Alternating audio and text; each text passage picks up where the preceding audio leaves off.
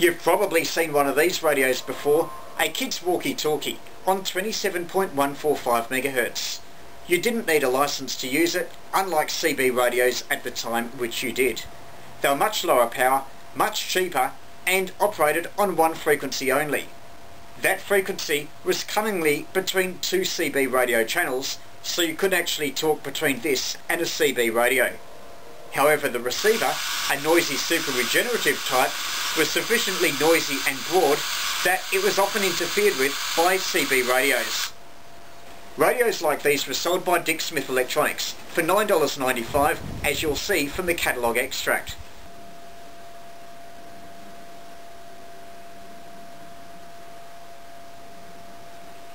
One amazing thing about these radios, when you open them up, is how simple they are inside. Just 4 transistors. The audio stages are common to the transmitter as the AM modulator and the receiver as the audio amplifier. There's some pretty fancy switching in here. I'm not sure if the crystal oscillator is standalone just for the transmitter or whether it's shared with the receiver superregenerative detector. The on-off switch, push to talk, crystal, audio transformer, and there's 4 transistors and a couple of slug-tuned coils that you need to peak. If you want to know more about the insides of these sorts of radios, have a look at the Talking Electronics website. That has several circuits for radios like this, and you might even want to try and build one yourself.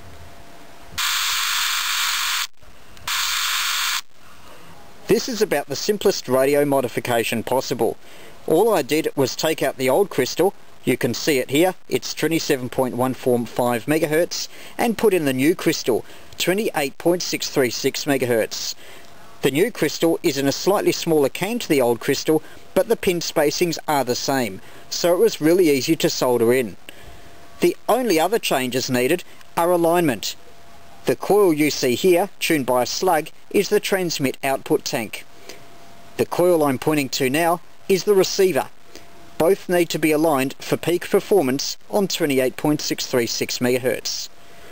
To align the transmitter, you just put the radio near a field strength meter and also have a receiver going as well and tune for maximum strength. Check its output on a field strength meter. Note the reading is maximum here because I've got the antenna of the field strength meter directly touching the antenna of the transceiver. Once you've peaked the transmitter for output, have a listen to the transmitted audio quality. In this case, it's rather sharp, but it's reasonably punchy. That's a pretty good combination for a small walkie-talkie.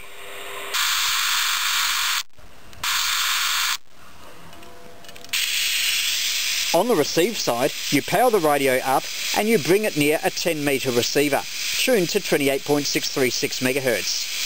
If the receiver is set to AM, you'll hear a broadband hash. You should adjust this slug, that's the receive front end, to maximise the strength of that in the other receiver.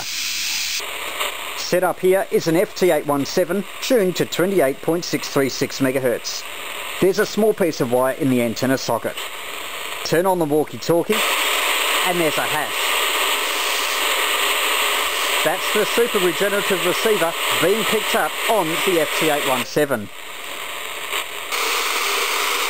Once you can hear the hash in the FT817, if you can't, try tuning down to 27 meg to find it, then you need to peak it on 28.636 MHz by adjusting the receiver front end.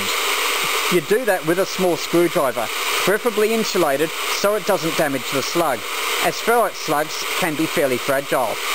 You peak the slug in the receiver for maximum volume as heard in the FT817. That brings you pretty close to the receive's frequency. If you really want to optimise it, you then transmit a low-level signal on the FT817, AM into a very small indoor antenna. Then go walkabouts with the walkie-talkie and readjust the slug for peak reception.